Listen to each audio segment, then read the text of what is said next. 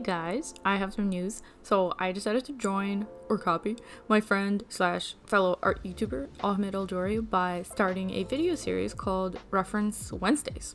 So in these videos I'm basically going to be using reference photos, doing some study sessions of my own, and talking about relevant topics when it comes to using references, figure drawing, character design, etc. So in this one I'll be using Studio Graffiti's Casual Female Reference Pack.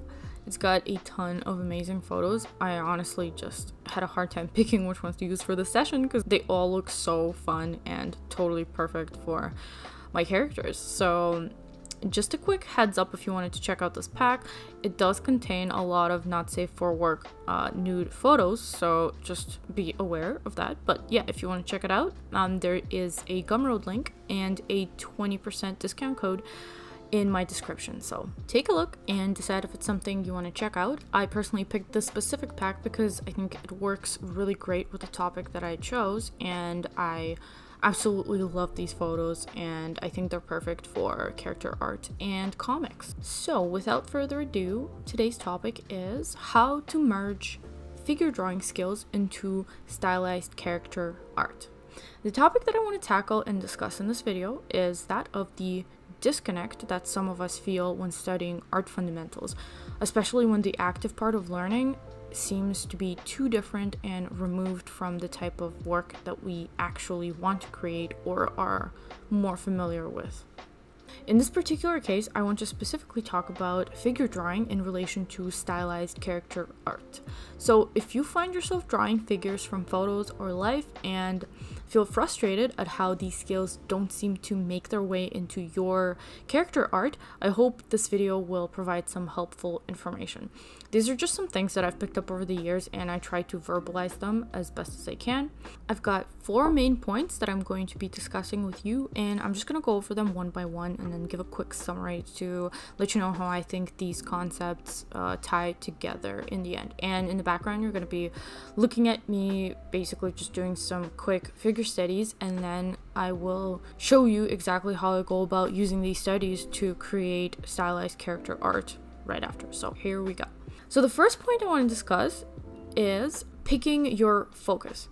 For every figure drawing session you do, you have to make sure that you pick something to focus on. Make sure that this focus is something you can apply to your stylized character art. Here's a list of possible separate things that you could potentially choose to focus on in any given study session. 1. Basic structure. Building the body out of basic shapes in perspective. 2. Bone structure. Focus on finding the main shapes of the skeleton, such as the ribcage, the pelvis, skull. 3. Muscular structure. Focus on muscle masses and how they interact with each other, the skeleton, etc. 4. Gesture. Focus on quick sketches to capture movement. 5. Lighting and shadow. Focus on rendering. So I could go on forever, but you get the idea. Each focus you pick will involve different time frames and even different types of references. You could obviously go about this by picking whatever you think will be the most suitable for the thing that you're specifically studying. So obviously, if you want to study muscles, you're better off using references that don't have clothed figures, etc. So remember that you could just do a bunch of things at once, but if you focus your attention to something specific, you will just learn it much faster and it will automatically incorporate itself into your art and become second nature with time. Tackling everything at once is both boring and frustrating at the same time. God knows I've spent many life drawing sessions in my first year of animation bored to death after the first 20 minutes, unfortunately. And we're talking about 3-hour sessions here, so it was bad. I had no idea how to apply focus back then. So don't make the same mistakes that I did and waste valuable time, and pick your focus. So on to the next point. Vital versus trivial information. Every reference photo contains a ton of visual information, as I'm sure you're familiar with. And what you're trying to do as an artist is to narrow all this information down and condense it into a simplified representation that only communicates the essence of what you see.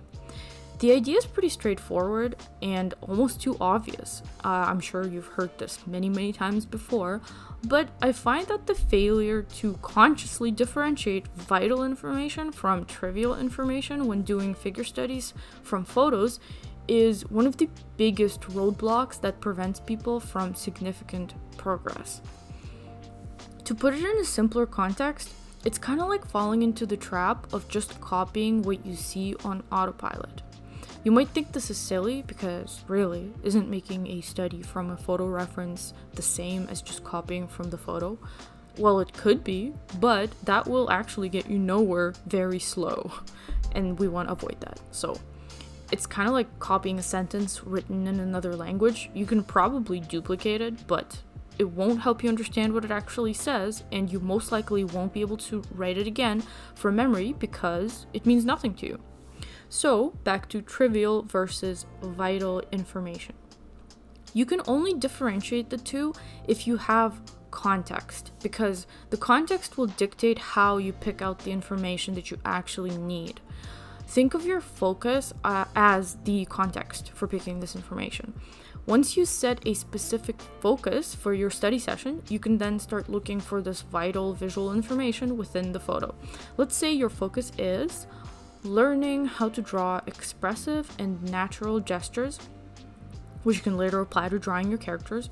And with this in mind, you can look for the following vital information. What is the line of action? What makes the pose recognizable as the action that it's depicting?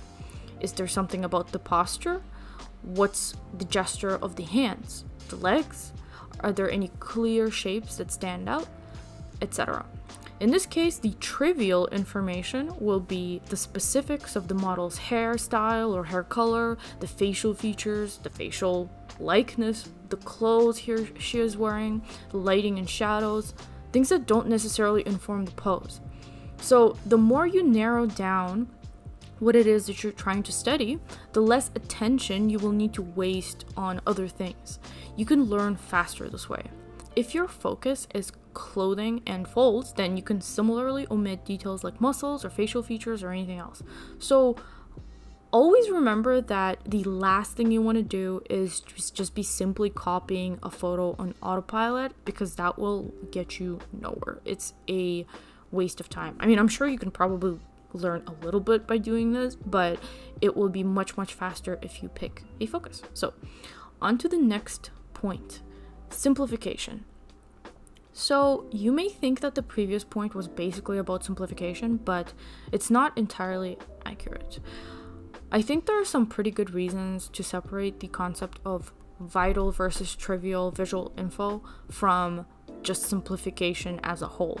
Unless you're doing something like hyper-realism, simplification is just inevitable and actually contains a ton of sub-concepts. And that's the reason why I want to talk about simplification as a separate point. Mostly because I think it should be an active thought process only after you pick the focus and zero in on your vital visual info. So once you know what you want to put down on your canvas, simplification actively comes into play. You always want to simplify things in order to aid the vital visual information. So let's say, for example, you want to put down an arched back because you decided that it's vital info to communicate a specific pose that you're trying to draw. You will need to simplify the line of the arched back in order to emphasize this vital visual information. So these concepts tend to stack, and once you have a grasp on them, it's not even something you will consciously be aware about anymore. It will just come naturally. And that's the goal, ultimately, to have these types of things come naturally to you. And the next inevitable point of focus is exaggeration and shape design. Depending on the level of stylization you're aiming for, you will need to exaggerate the simplified vital information you chose to extract from your photo reference. Shape design in itself as a whole is this huge topic which I can't even begin to scratch the surface of in this video very quickly, but exaggeration is a very big part of it. So here's something to remember. Shape design is what happens when you consciously exaggerate and simplify vital visual information in order to enhance the beauty, clarity, and composition of whatever it is that you're trying to communicate.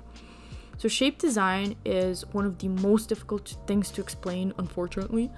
So I will just try to tackle that in a separate video, and I will think about it long and hard and see if I can actually explain it. So lastly, I believe that these 4 concepts should help you gain skill from figure drawing and bring those skills into your stylized characters easily. Why? Because when you focus on learning a specific fundamental skill, it becomes muscle memory and it becomes automatic. The worst trap you can fall into is trying to accurately depict the person you see in the photo, or getting hung up on the exact accuracy of every fold, every muscle, or every facial feature, every strand of hair, every finger. Even when you inevitably bring some degree of simplification to this process, you still run the risk of going on autopilot and failing to develop or enhance any concrete new skill out of this type of studying. So to summarize, remember to pick a focus and use it as context for choosing vital visual information from the photo, and then use simplification and exaggeration of these vital elements in order to design the shapes in your figure study. This will help you learn skills that can directly translate into stylized character art. Alright, now that I went over all the concepts, I'll just tell you a bit about the sketch that I'm cleaning up on the screen. These are a couple of my characters: Sweet, the one with white hair, and Zero, the one with black hair. I love drawing my babies, but as you can see, their bodies look quite different from the photo reference that I was using. And this is excellent practice. Sweet and Zero have their unique body types. They're both very tall, but have some key differences in their figures. Zero is more lean and angular, while Sweet has more of a soft and rolling curves type of body. Since now I'm drawing specific characters, I no longer need the reference photo anymore.